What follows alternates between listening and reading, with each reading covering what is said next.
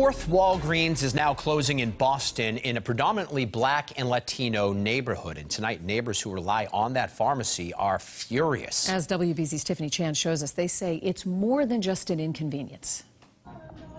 The store shelves are empty and the signs are up, alerting customers that this Roxbury Walgreens will be closed for good at the end of the month. How are they supposed to go get their medicine? It's sparking concern and outrage from residents who rely on the Warren Street drugstore in this predominantly black neighborhood. What happens to our seniors and our single parents that have no way to get to a Walgreens or another pharmacy anywhere near their home?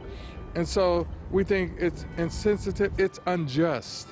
Reverend Miniard Culpepper points to the senior housing developments just steps from the Walgreens and questions how the elderly will get their medications, especially after the pharmacy chain closed their stores in Hyde Park, Nubian Square, and Mattapan about a year ago.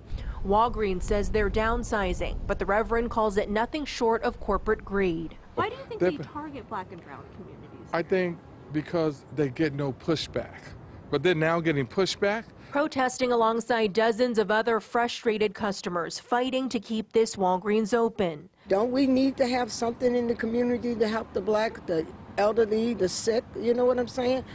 They can't go far. The problem boils down to accessibility, says former Boston NAACP president turned healthcare advocate Michael Curry. The communities where they're closing these pharmacies are communities where people are disparately impacted by disease, 2 or 3 times higher rates in cancer, diabetes, heart disease, where life expectancy can be 15, 20 years less. While this isn't the only Walgreens or pharmacy chain set to close location in the coming weeks, Curry says it begs this question. What is your obligation? What is your expectation as a corporate citizen to do what's right for those communities beyond what's right just for your bottom line? And in the spirit of fighting, members of the community planned a rally outside of this Walgreens on Friday, January 12th, in hopes of sparking some change, hoping that this pharmacy is here to stay. From Roxbury, I'm Tiffany Chan, WBZ News. Tiffany, thank you. It's really hard not to have a pharmacy close to your home. Well, particularly for those people for whom it is really hard to leave the neighborhood. Yeah, don't have cars and public transportation, that can be tough. Doesn't always work.